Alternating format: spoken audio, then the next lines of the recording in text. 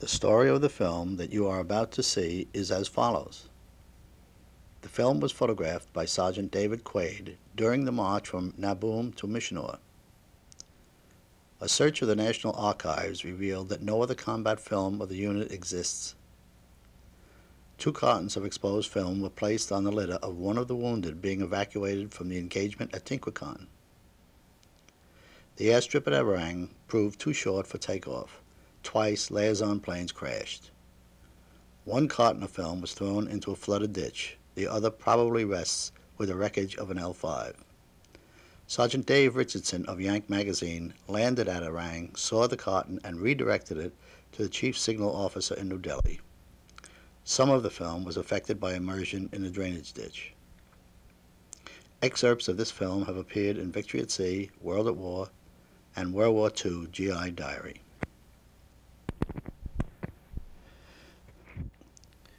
The 5307th Composite Unit Provisional operated in North Burma during World War II for a period of approximately 5 months early in 1944. Its code name was Galahad and was dubbed Merrill's Marauders by James Shepley, a correspondent for Life magazine. The unit fought in 5 major battles and 30 minor engagements and never cracked before the enemy.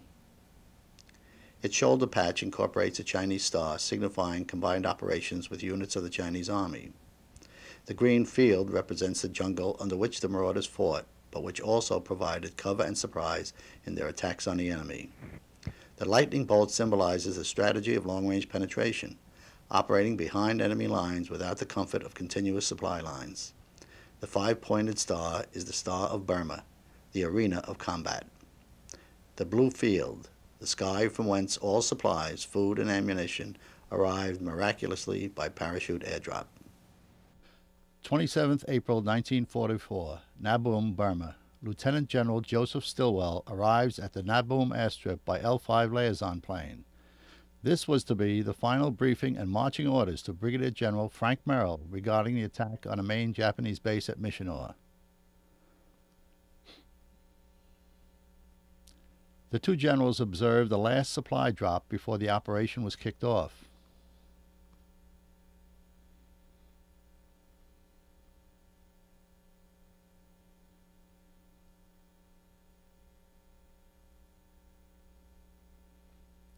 The marching order for the attack was the 3 understrength battalions of the 5307th, reinforced by the 88th and 150th Chinese regiments.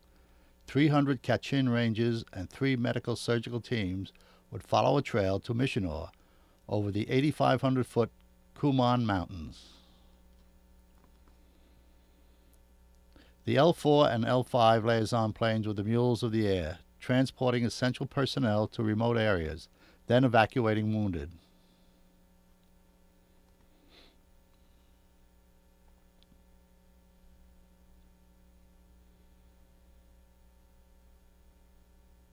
The radio section of Orange Combat Team, 3rd Battalion, kept Stilwell's headquarters apprised of progress.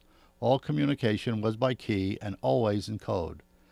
Bernie Martin cranks the generator while Bill Smalley sends with the key. Bill contracted typhus on this march. He died in Hawaii on his way home.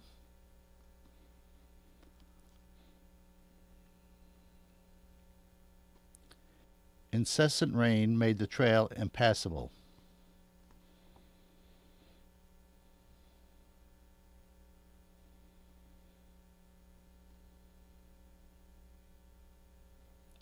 The epic crossing of the Kumans at the 6,100-foot Nora Hakyat Pass had never been attempted before during the monsoon season. With only the exception of an OSS Kachin patrol from Arang, the trail had been out of use for 10 years. The advance party and later every available man attempted to make the trail passable.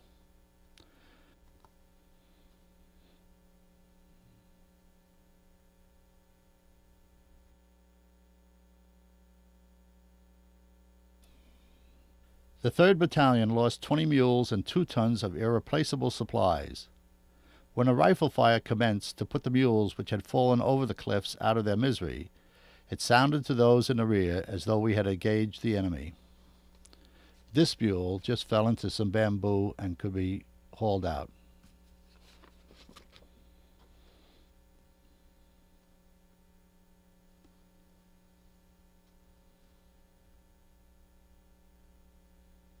The Chinese soldiers or Chungwabings were assigned to us as stretcher bearers.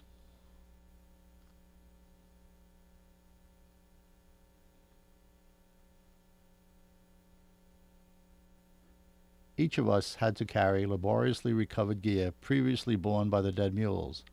I carried a 60mm and an 81mm mortar shell until they were expended in an engagement further on. No one who crossed this pass those several days would ever forget the difficulty.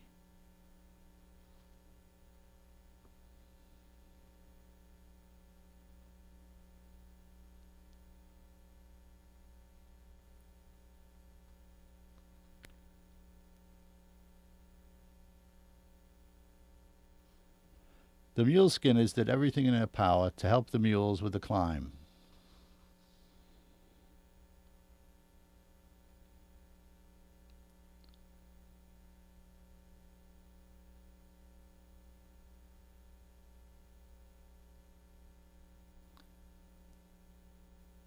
As can be seen, even the sure-footed mules could not negotiate the treacherous slopes.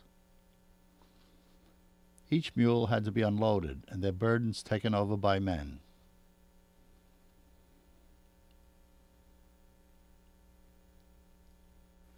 Bearded Major Petito helping to load a 125-pound saddle onto the back of a mule skinner. Men had to do that which the beast could not.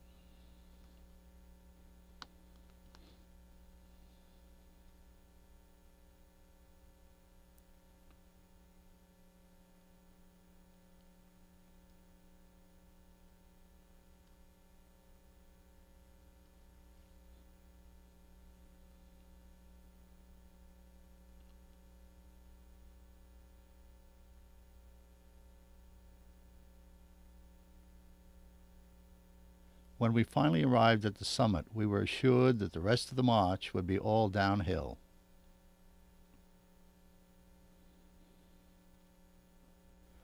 When the mists cleared, we realized it was not exactly the case.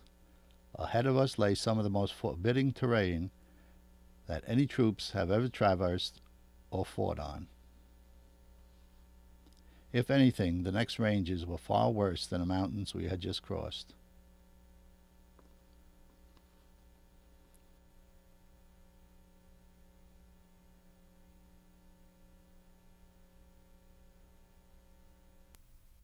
Orange Combat Team, commanded by Major Petito, moves forward to establish a trail block while the battalion takes a supply drop at Salawang Hakyang. Smiling Corporal Warner Katz killed the first Japanese by an American infantryman in Asia.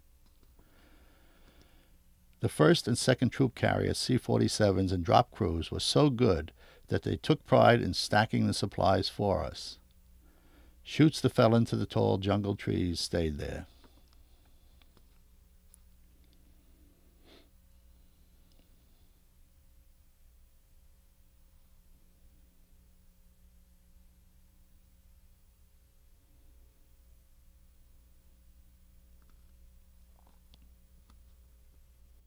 The chutes were collected and with some silver rupees were left with the loyal Kachin villagers in payment for damage to their basha huts.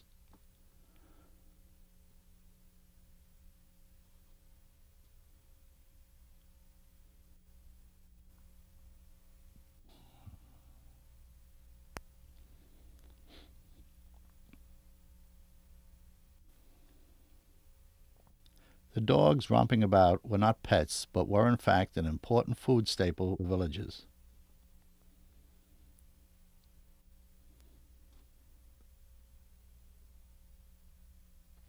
After almost 500 miles of jungle trails and many battles, the worst, Napumga Hill, the unit was showing signs of extreme debilitation.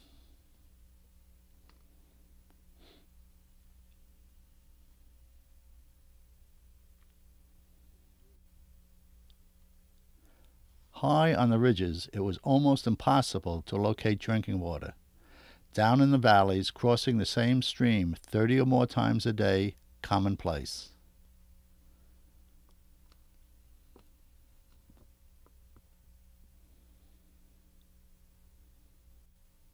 May 7th, Ritpong, the first contact with the Japanese. one of our Japanese-American interpreters, I believe Roy Matsumoto, conveying to the officers of the 3rd Battalion information gleaned from a map taken from one of the dead enemy. We found that the village was garrisoned by some 150 Japanese troops.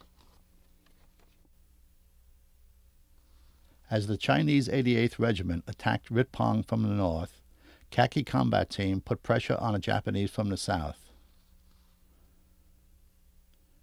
and took casualties. These wounded were recovered despite constant enemy fire. We did not abandon our dead or wounded.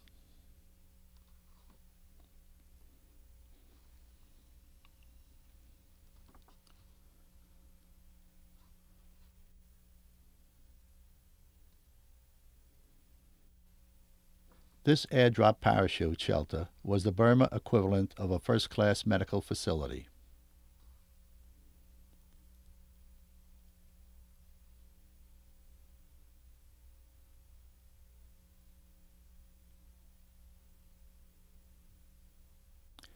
Here, Captain Paul Armstrong, 3rd Battalion, Orange Combat Team doctor, aided by Tony Colombo, Colonel Beach's runner, ministered to the wounded.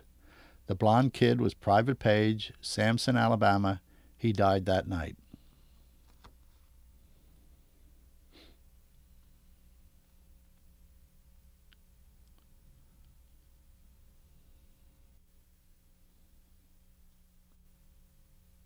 After a successful conclusion at Ritpong, 90 killed by the Chinese, 40 by the Americans, 3rd Battalion was sent on a feint toward the Japanese supply base at Nizapzup to enable 1st Battalion to make a dash for Missionor undetected. West of Tinkwakong, Orange Column encountered fierce Japanese resistance. First estimate of enemy strength, 1 platoon. The reality, 1 battalion. The result, 8 dead, 20 wounded, heavy Chinese losses.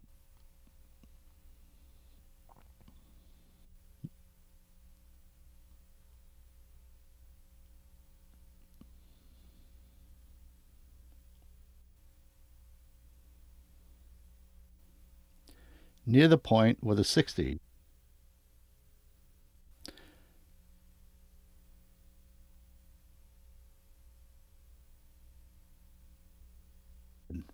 Just over the rising ground is the enemy.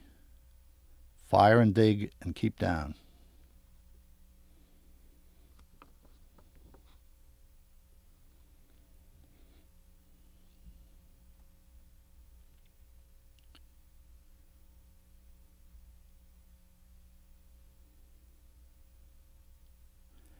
Here is the very point of jungle combat. Lieutenant Colonel Beach, commander of the 3rd Battalion, is the second man in frame.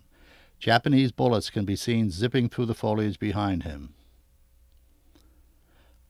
A BAR man and a rifle grenadier fire at targets of opportunity. The Japanese are only a few yards away.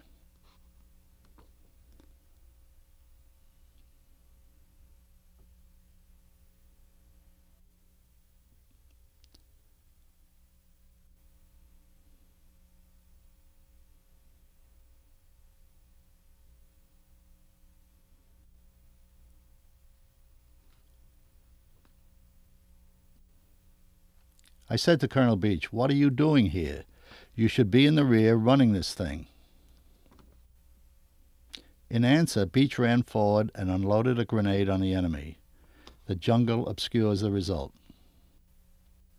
When the firing let up, the packs of the dead Japs were opened for intelligence purposes. Sergeant Toomey, seeing us in an exposed position on a trail, yelled for us to take cover. At which point, a Nambu machine gun opened up. As we dove through the bullets to the safety of the jungle, the Nambu traversed with us and into the heavy machine gun section. Toomey was hit.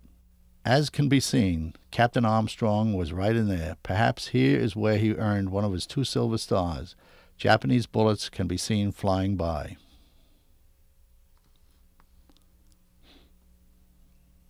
The burial of Sergeant Toomey.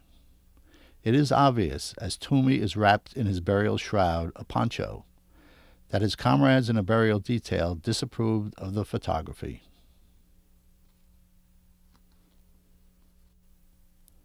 Father Barrett, our chaplain, taking note, told me that it was important to continue to witness scenes like this with a camera, showing people what war is really like. Father Barrett reads the burial service at the small gravesite for 8. Father Barrett died of Tsugamushi typhus at the 20th General Hospital, Lido, Assam.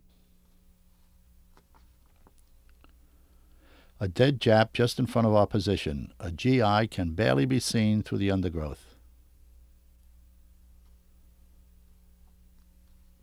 After pinning down a Japanese for 2 days, 3rd Battalion was ordered to break off contact and to follow the 1st to Mishinor with all haste. 3rd Battalion Artillery covers the withdrawal with their 2 pack howitzers.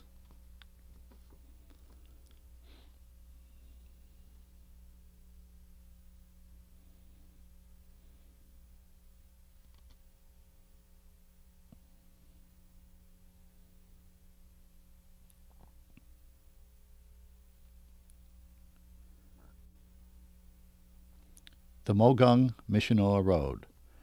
The wounded and the diseased walked. When malaria was contracted, a soldier was expected to, quotes, walk it out. 13 kilometers to Mishinor. The horses and mules were dying on their feet from utter exhaustion.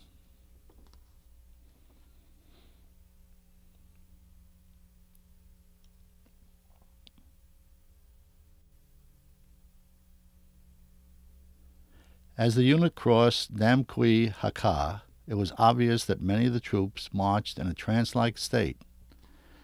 Tsugamushi typhus, malaria, and malnutrition had done their work. 140 of these marauders would die in the coming weeks from typhus alone. 17th of May, 1st Battalion and the Chinese 88th had taken the airstrip, the Japs countered by a successful zero strafing and bombing attack. As the battle for Mishinor settled into a siege, a war of attrition began. Neither the Americans, the 5307th, the 209th, and the 236 Engineers, or the Chinese regiments were equipped for trench warfare against an incredibly dug-in and fortified enemy. We had the 88th Fighter Squadron based on the airfield. They daily provided probably the closest dive-bombing support of ground troops in World War II, 2 miles to the enemy.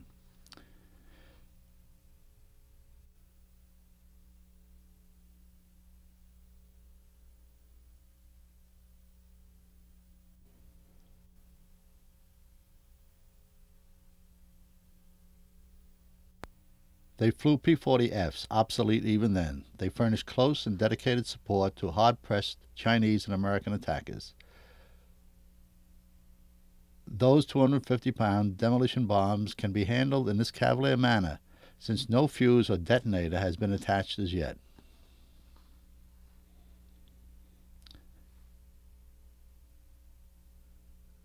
This mini-factory is an example of Yankee ingenuity. The demolition bombs, because of their thick steel shell, did not carry enough TNT to blow away the jungle and expose the hidden enemy. The 275-pound naval depth charges were fitted with a homemade set of sheet metal fins. The thin steel casing of the depth charge enabled several times more TNT to be packed within. The concussion was enormous.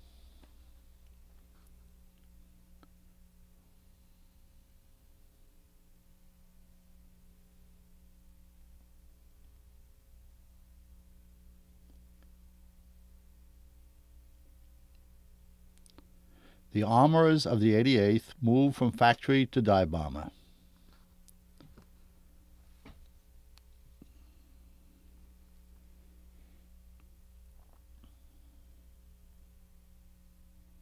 The hybrid bomb is placed on the bomb rack. 3 of the plane's 6 50 caliber machine guns are visible. A small counter-rotating propeller is screwed to a threaded rod on the detonator of the depth charge. A wire fastened to the wing is passed through a hole in the propeller. When the bomb is dropped, the wire is pulled free, allowing the propeller to spin, arming the bomb.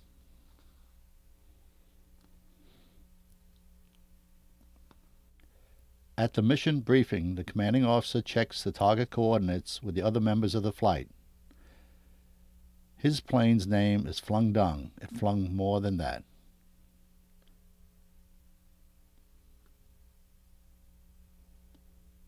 One of these pilots was shot down later on, fell into the hands of the Japanese, and was killed.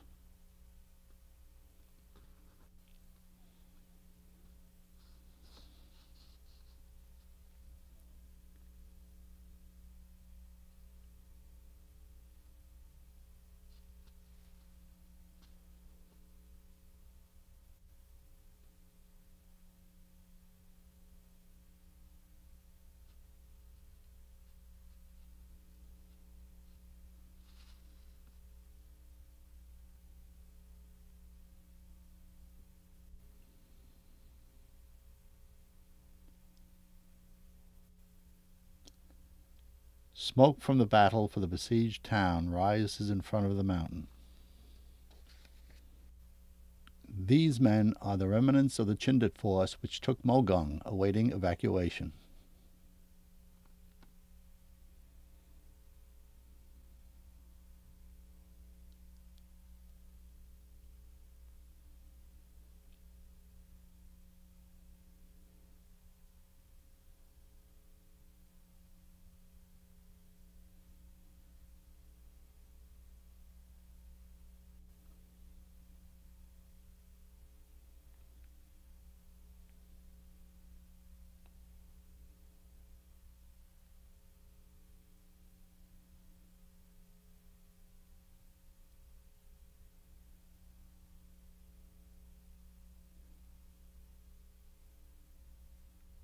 The P-40s make one climbing turn and are in position to make their run. I mounted the camera to the gun sight of one of the planes. Smoke shells fired by the infantry delineate the target for the P-40s.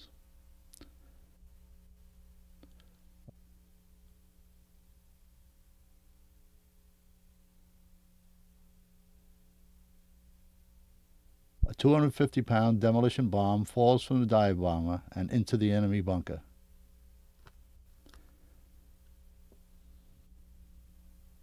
This was a close support mission for American infantry. The camera plane is following the squadron leader, who is zeroing in on a bunker in a grove of trees. When the first ship pulls out, the camera ship continues to follow the bomb.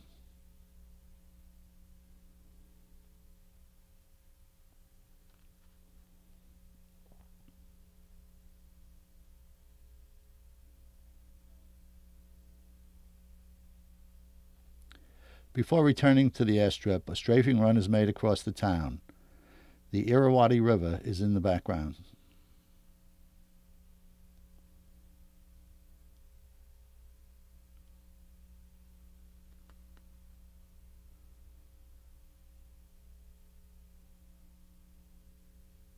American infantry, after taking the position, examine the enemy dead and collect souvenir weapons.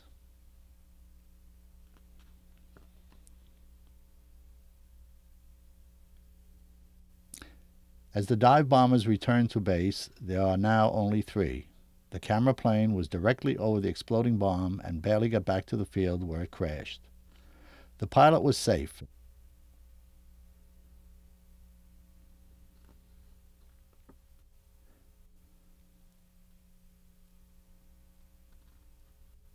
The Japanese flag near the cockpit indicates that this pilot was credited with a 0 in aerial combat. The crew chief and the pilot checked the airplane. First, it's gassed up and ammo replenished, and the aircraft is ready to go on another mission in support of the troops fighting at Missionor. These pilots had made so many dive-bombing missions, the only place left to keep score was on the tail.